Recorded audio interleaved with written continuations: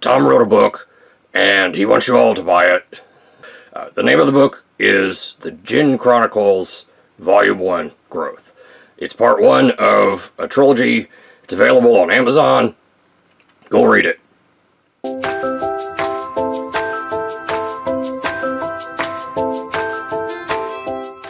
Don't forget to subscribe for more reviews. Please also like. Thank you.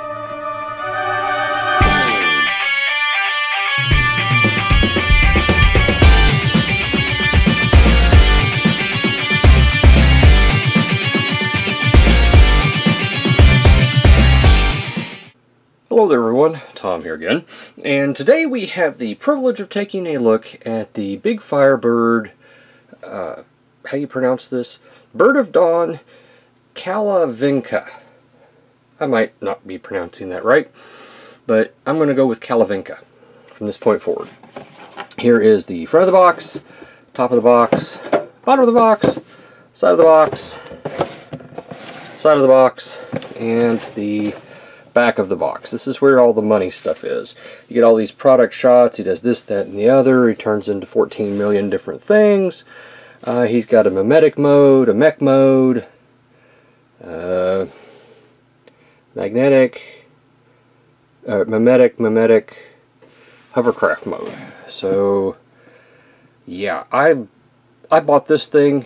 This is their VO1. I bought this thing based on the appreciation that I had of their Firebird, what was her name, the RC they did. I really enjoyed that figure. The plastic quality, nicey. The plastic quality was good. The transformation was enjoyable and relatively intuitive. So based around the enjoyment I had of that figure, I bought this. So I'm going to take this opportunity, I'm going to pull this thing out of the packaging, and we'll go from there. Alright, so as you can see, out of the packaging we get quite a bit of stuff. We get these little things right here, which have some beautiful gold paint on them, and a tampo right there. We get 4 of those. We get 4 of these little rocket things right here, which actually aren't half bad when you look at them. Okay. Oops, my bad. We get 2 of these guns, which it's a single cast, no paint, but yeah, I think it looks okay. We get a set of hands for the figure, which gives us a general idea about how big he's going to be in robot mode. And we get this thing right here, which is really interesting. It comes in 2 pieces. It's got this piece of board right here. Well, it's more like a heavy cardboard. And then you get this thing right here, which is kind of neat. It's just got a bunch of details on it. So, if y'all want to know what the details look like, they're just like that. And then they come over here like this, and they make this look right here. Kind of neat. I don't dislike it. And then we get, well, and then we get the instruction sheets, which have wonderfully colored pictures.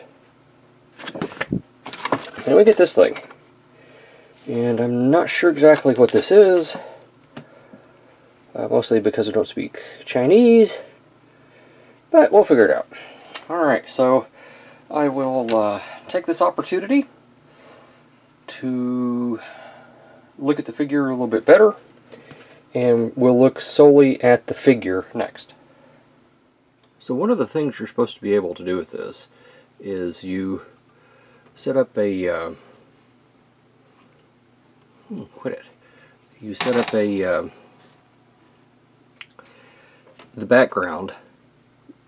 This sets on this, and this is actually the plastic piece right there, and it goes up, and it's supposed to give the illusion, sorry about the roller, it's the only way I can keep it up there, it's supposed to give the illusion that you're looking in the hangar as it's getting ready to go. That's pretty neat. I wish I knew which anime this was from. That's a pretty neat little feature there. So, looking at old Kalavinka, sorry. Looking at old Kalavinka here, I've got what I think is the proper armament for him. I wasn't able to determine specifically exactly how all this stuff goes. The directions didn't really help all that much. They just kind of were suggestive. I guess it means that if you were a fan of the anime, then you'd know exactly where this stuff goes. Me, again, I'm not even sure which anime this references, so yeah. Doing the best I can here. It's measuring in at approximately 8 inches to the tip of its very, very pointy nose. Now, since these rockets are add-on, I'm just going to go from here to here and say it's about 5.5 inches approximately from wingtip to wingtip. Height-wise, with the landing gear up and the top of the stabilizer here is about 2 inches. Let's zoom in so we can take a look at the detail on this thing, because it is gorgeous. It's got just enough heft to it so it feels appropriate. Yeah, does the cockpit open? Cockpit opens. Look at how pretty that is in there. Very tiny person sits in there. Yeah, just looking at this thing, it is very pretty. It is very nice. Those of you who watch my channel know that I do occasionally like to do customs. I can't see anything really that I would customize on this. It's just pretty. And these things just peg in right here like this. Same thing with these. It's got the larger hole right there for the larger divide. Now in the directions it shows somehow or another this pegging on like right here to one of them. But when you do that, there's not enough room here for the other one. So yeah. And they're secure. They're quite secure. This thing's pretty. It's really pretty. It's really pretty. Alright, so why don't we do scale comparison and then we'll transform it into robot or gestalt mode.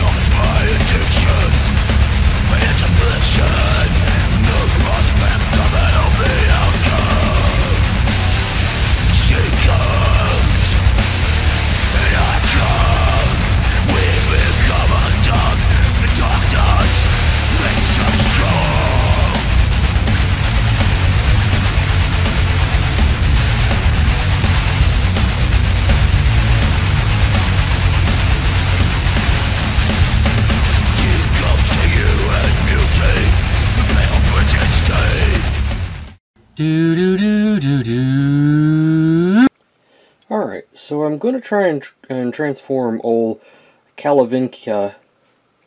I'm going to try and transform old Kalavinka here. And it's not horribly difficult.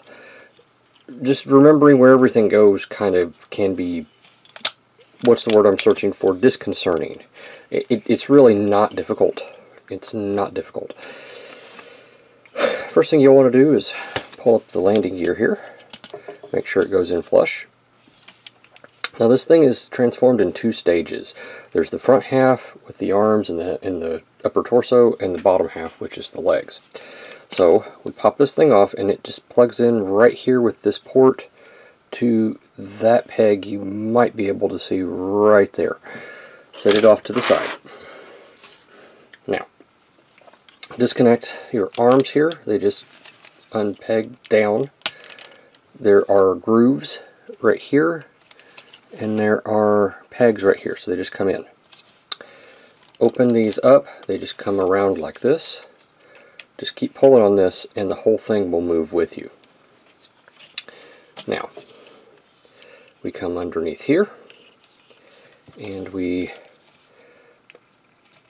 rotate this up. It is on a hinge, so it goes all the way up like this. Turn this over so that this almost, if you can get it to rest on this canopy here, that's probably for the best.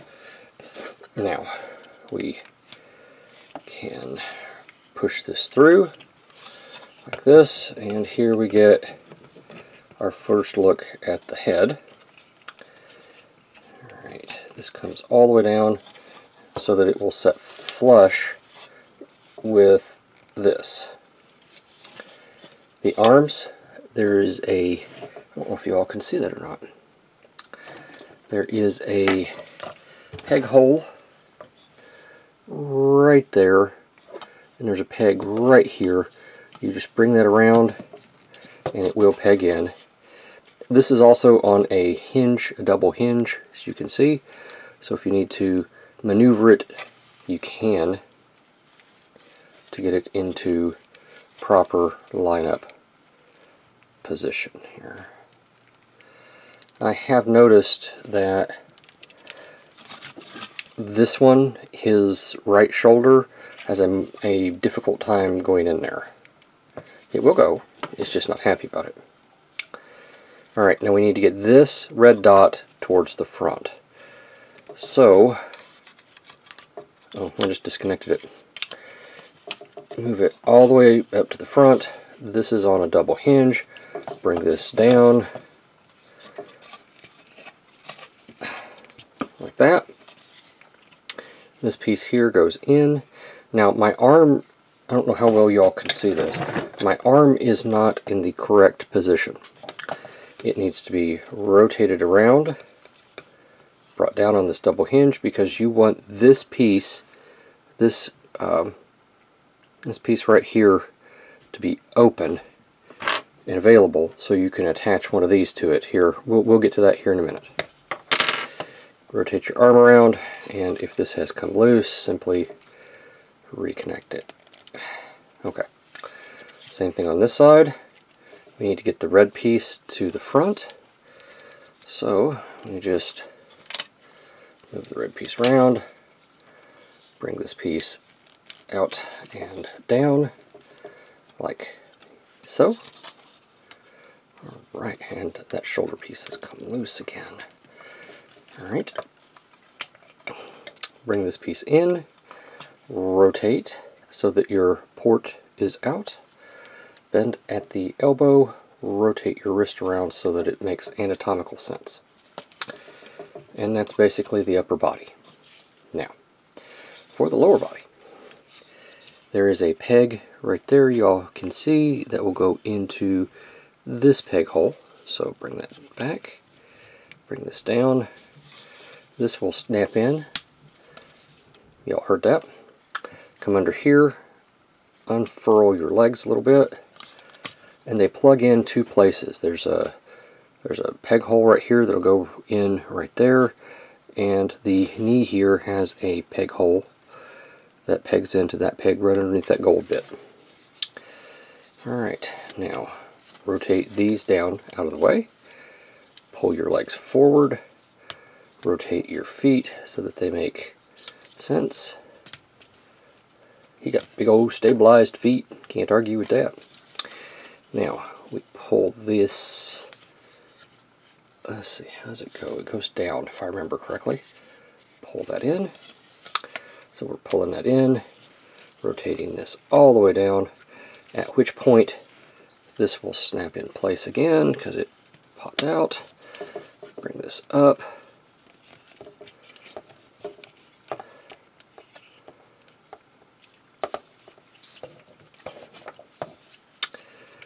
this will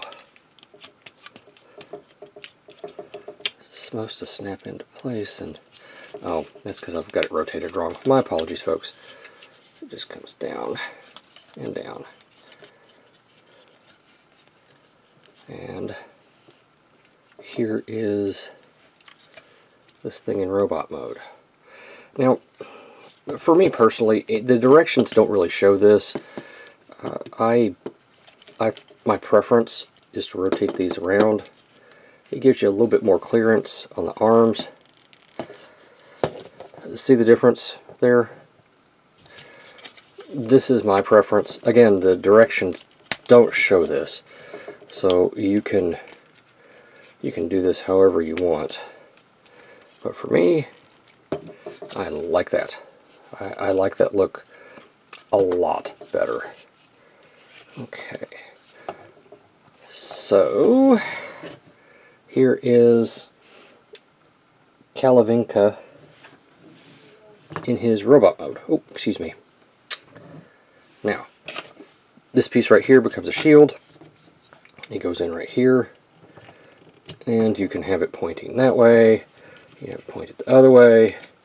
Doesn't really matter. It is what it is. So before we do anything else, let's do some scale comparison and measurements. 3.5 inches shoulder to shoulder, and right about 3 inches from here to here, height wise. Taking into account the ears, we're looking at about 7.25. Alright, real quick articulation. The head is on a ball joint, so you get decent range of motion. You'll go all the way around. Look up, look down a little bit. Furthermore, you've got light piping. Well, it's not really light piping, it's just it glows. It is pretty. I like that. I like that. I like that a lot. Arm articulation is a little limited, but it will go all the way around if you want it to. Let me zoom out just a tinge here. There we go. It will go all the way around. You just got to move around it. The elbow will get you all the way. It'll give you all the range you want. You have a bicep rotation built in right there. The wrist will go all the way up, all the way down, and it'll rotate. It won't go in or out. There is no waist articulation on this particular feature, on this one, but moving it at the hips will go all the way forward so he can look all the way down. Back is going to be slightly problematic because of the nature of the way that it's built, but you can move this out of the way to get that far back. So you can get a decent walking pose out of it if you so desire. Alright, let's see here. They will go out, the hips will go out that far. He starts running into stuff, but you can get him to do a full split. Thigh rotation is built around this joint. You get 90 degrees bend on the elbow, on the knee, and the feet. Can go forward that far. They don't really go back that far because it's a stabilizing joint. It's on a ball peg, so you get a little bit of movement for it. Alright, so I'm going to put all these weapons on him, or as many as I can, right after we do scale comparison, and we'll jump right into final thoughts after that.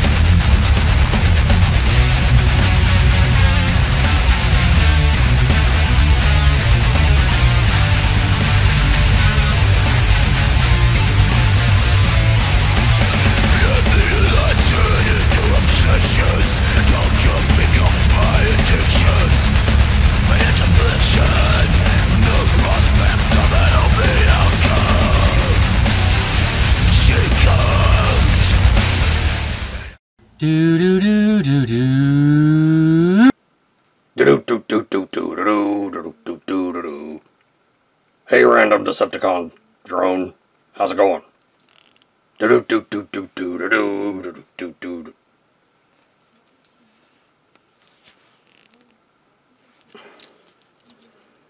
Hey Tom, is that another Bayverse thing? Nope, that's just a, how you pronounce his name? Kalavinka. Kalavinka. Are you sure? You can't even pronounce his name right. Rah! Alright folks, what do you say about this thing? Let's just stick with the classics. Playability, materials, and cost. The playability of this thing, it's kind of fiddly. It's got a lot of sharp points. It's not difficult to transform, not by any stretch of the imagination, but it's not really something that I would really want to transform on a regular basis. It's fine, it's nice, I like it, but I see it as one of those things that you put it in one mode, you put it on a shelf, and you really don't mess with it too much. The materials, they feel fine. This thing is solidly built.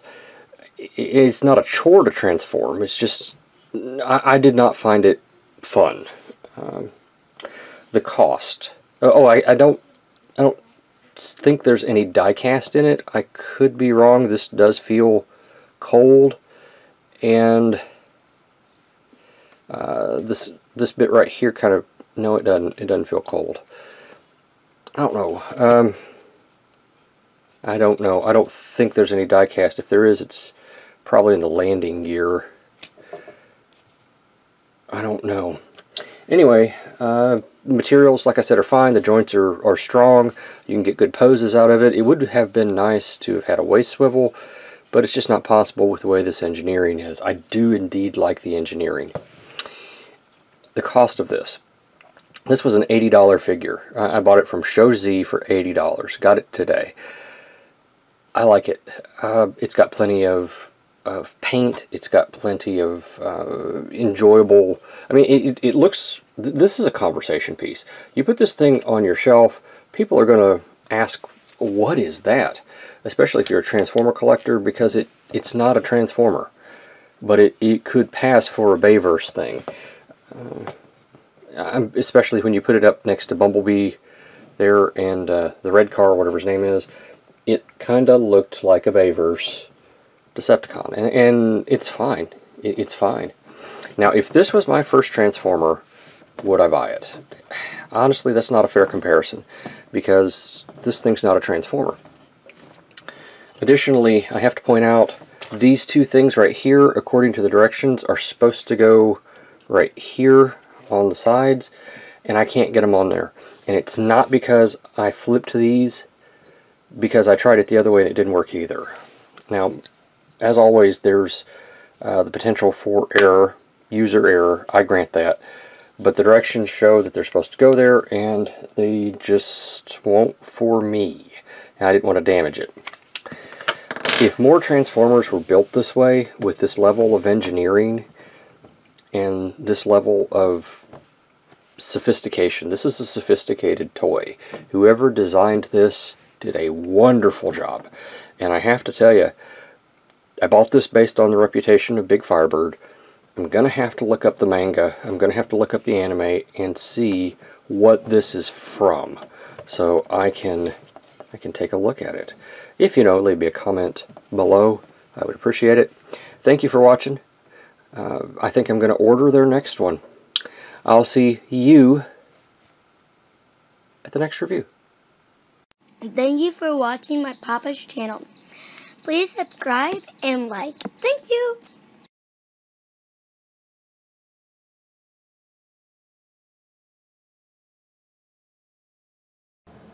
Are you tired all the time? Do you run out of energon for no apparent reason? Do other robots laugh at you and call you weakling? Do you feel like there should be more to life than what you are experiencing? Then you should try Vitamin John. It is the world famous Energon supplement. No steroids whatsoever. we all use all natural products. Vitamin John can turn losers like this one. Hey. Poof! Into magnificent specimens like these. Hey there, big boy. You want to come over and see me sometime?